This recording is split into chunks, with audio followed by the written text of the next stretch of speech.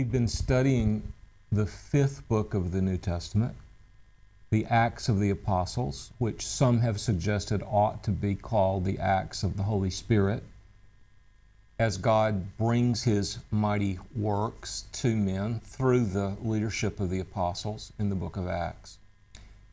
We saw that the key verse, and we studied Acts 1 and Acts 2 in some detail. We studied Acts 3 and Acts 4 much more quickly as a kind of overview. And we saw that the key book and the key verse in the book of Acts was Acts 1:6, one of the last things which Jesus says before He ascends to be with the Father. And this happened 40 days after His resurrection. Jesus said, "You shall receive power." The book of Acts is a book about power, God's power unleashed among men and through men. In the Gospels, the people watched what Jesus did, the great power and the healing and the mighty acts which came through Him. In the book of Acts, the people witnessed the mighty acts which came to men and then through them, led by the ministry of the apostles. Acts 1:6 is the question that they ask. Acts 1:8 is the answer. Strike that. Acts 1:8 is the key. You shall receive power when the Holy Spirit has come upon you, and you shall be my witnesses both in Jerusalem and in all Judea and Samaria and even to the remotest part of the earth. So Acts 1:8 not only talks about the great subject of this book, but it talks about the locale, the site. And we mentioned more than once that we see in Acts 1:8 really an outline of the whole book of Acts. Because in Acts 1 through 7 we see the gospel in Jerusalem and in Judea, spreading out from the center in Jerusalem like this. Jerusalem, Judea, Acts 8, Samaria, Acts 9 through 28, the uttermost part of the earth. And we see that progression. Right now we're in the middle of our study of what happens in Jerusalem. And we ask ourselves the question, can't someone make the argument, why do you want to go somewhere else and witness? There's so much work to be done here. I was born in Atlanta, Georgia. I grew up near Atlanta, Georgia. If I waited until the work was done in Atlanta, Georgia, I wouldn't be in Kursk today. Because there's much work to be done in Atlanta, Georgia. Still, much work. Just as there's much work to be done in Jerusalem. If the apostles had waited until all the work was done in Jerusalem, the gospel would have never reached the whole world. Because Jerusalem and Israel, the people who live there are among the most resistant to the gospel for 2,000 years. So it's not that we finish the work before we move on. We share the truth and we keep moving. Now that doesn't mean that God won't call many of you to stay and to work and to witness in the places where you grow up. But you know, the choice is not between going or staying. That's not the choice for a Christian. The choice for a Christian is between going or sending. We either go ourselves or we send others, and we support and encourage and pray for them. We commission them, we send them out, and then we help them. And this is the pattern and the progression that we see in the book of Acts. In Acts 1, the mighty event is the ascension of the Lord Jesus Christ. Christ going up, received into the heavens, to be enthroned at the right hand of the Father. In Acts 2, the great event is the pouring out of the Holy Spirit on the day of Pentecost. Now, there are different emblems, different symbols of the Holy Spirit. Oil is an emblem of the Holy Spirit, as in an anointing. Oil was a symbol of power being poured on somebody. And so the Holy Spirit is poured out like an anointing oil to bring power. A dove is the symbol of the Holy Spirit. The gentleness of the Holy Spirit come to bring peace and to offer peace from God. Fire is a symbol of the Holy Spirit. And we see the Holy Spirit descending on the day of Pentecost in Acts 2 with a mighty rushing wind and with fire. It was a tremendous miracle, and Peter explained the miracle through his great sermon on the day of Pentecost and showed how these things fulfilled exactly what Jesus prophesied. Peter says in Acts 2:33 that God has poured forth His Spirit, which they would see and hear. The whole point is to give witness to the truth of what Jesus did. Now, we talked in chapter 3 about the healing of the lame man, and the significant thing about that is that this was a lame man whom everybody knew. He had his station at a prominent place so that those going into the temple always saw him. Everyone who ever went to the temple knew that this man was crippled, knew that this man could not get up. And so when he was healed, they knew that a mighty power, a liberating power, a healing power, had visited Jerusalem in the name of the Lord Jesus Christ. No one could deny it. We ask ourselves the question, why isn't everybody healed? Well, we are being invited to a place where everyone will be healed. That place is heaven. God will bring us there in His own time, and God will bring us there on His own terms. Jesus healed all who came to Him, but Jesus didn't heal everyone in the world. There were lepers who were left. There were graves which were still full when Jesus finished His ministry. The point is not to bring relief to everybody. The point is to prove that these messengers bring with them the power of God because they bring with them the truth of God. How do you know that they're really telling the truth of God? Because they bring with them the power of God to prove that they are different from other men. This is what happens in Acts chapter 3 when the lame man is healed in chapter 3, 1 through 11. And then, of course, Peter interprets the miracle. The miracle is to bring a message. The miracle is not just a show of power. It's not a way to show off. The miracle is not just to relieve the sufferer. The miracle is given to call attention to the message. That happened on the day of Pentecost. That happens in Jerusalem with the healing of the lame man. And Peter brings a caption, an explanation for the picture in chapter 3. And the message for the people is a message of repentance. Acts 3:19, repent therefore and return that your sins may be wiped away in order that the times of refreshing may come from the presence of the Lord and that He might send Jesus, the Christ, appointed to you. What is repentance? Repentance is a change, it's a turning. And we see the theme again at the end of chapter 3. God raised up His servant and sent Him to bless you by turning every one of you from your wicked ways. Now, instead of repenting, the Jewish leaders began to persecute the disciples, the apostles. Remember the difference between a disciple and an apostle. A disciple comes near to learn. An apostle goes out to teach.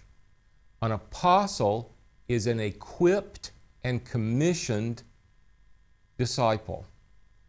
The Greek word for disciple means learner.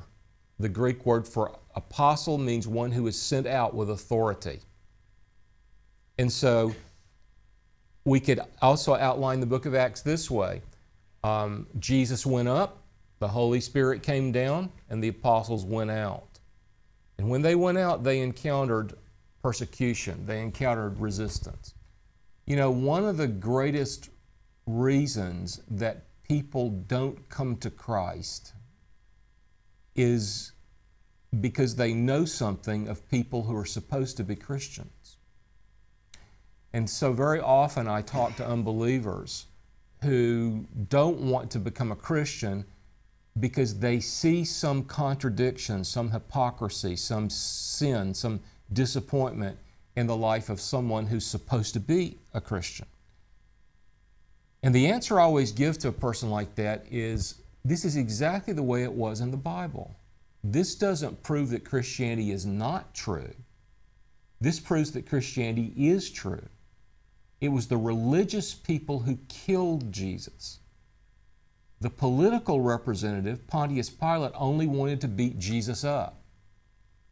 It was the priests, the religious representatives, who insisted that he be crucified.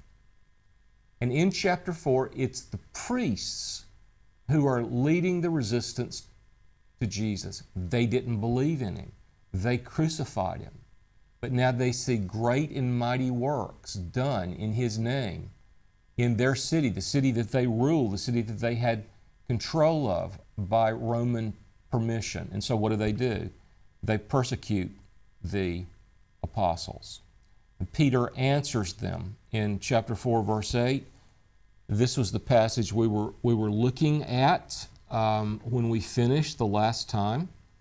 But Peter's conclusion is this, Acts 4, verse 20. We cannot stop speaking what we have seen and heard. And if any man or woman has a real experience of Jesus Christ, that man or woman cannot stop speaking about what he knows of Jesus. Jesus changes us once we meet him. And Jesus, when we meet him, makes himself important enough to the point where he becomes the subject of our conversation. He becomes the passion of our future, even if it costs us something, as indeed it cost the apostles something. There is a great combination of God's sovereignty and human effort in the book of Acts. Peter talks about in verse 28 that God has done whatever his hand and purpose has predestined to occur. And yet he does it through weak human beings like you and me. God's predestination does not function outside the realm of human effort. God does give decrees, but those decrees are so comprehensive and so all-encompassing that they include the reality of human decisions, your decision and my decision, which makes a big difference about what happens for the cause of God in the world. Have you benefited from this teaching ministry? Have you found TVS videos helpful and relevant?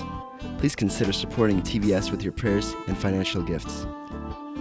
For more information, please visit www.tvseminary.com.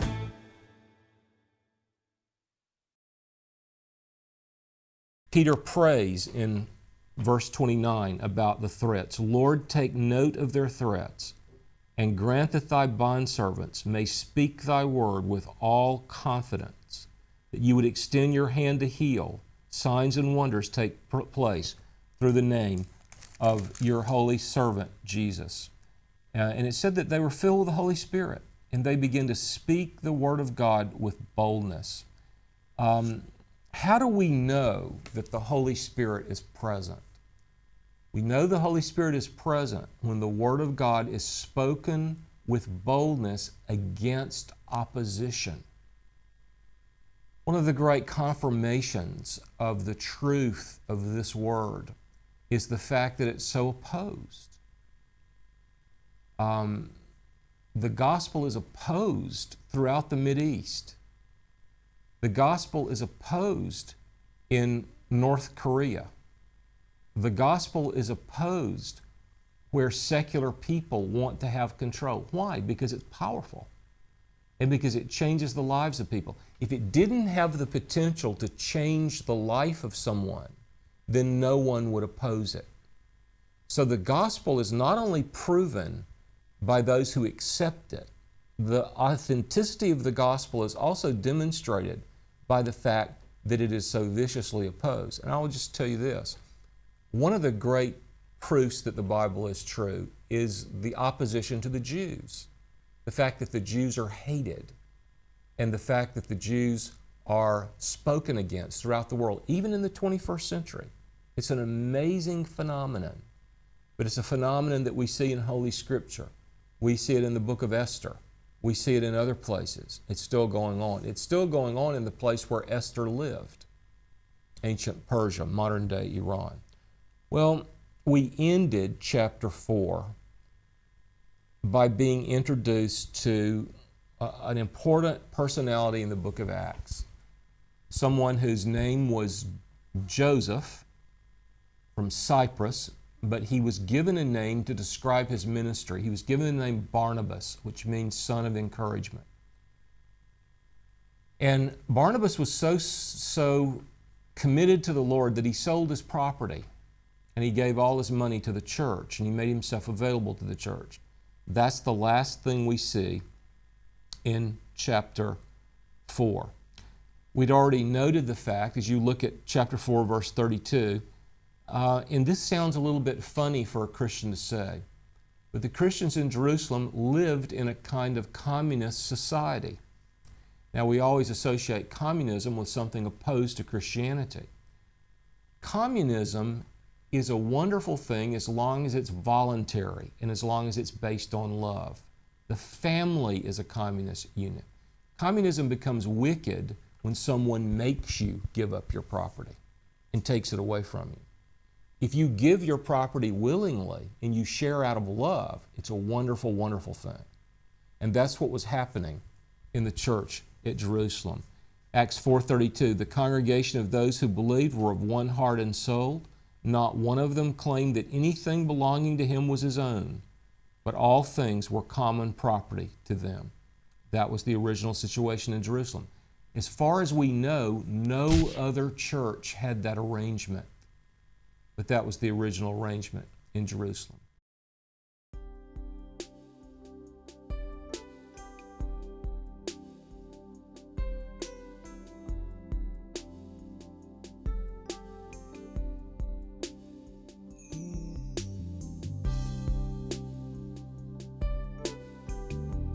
Now he who supplies seed to the sower and bread for food will also supply and increase your store of seed, and will enlarge the harvest of your righteousness.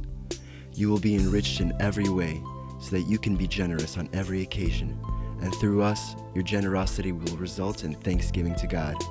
2 Corinthians chapter 9, verses 10-11. How to give to TVS Ministry. You may give online at efca.org/givenow. In the description place, write Russia Distance Learning, account number 24109-0150.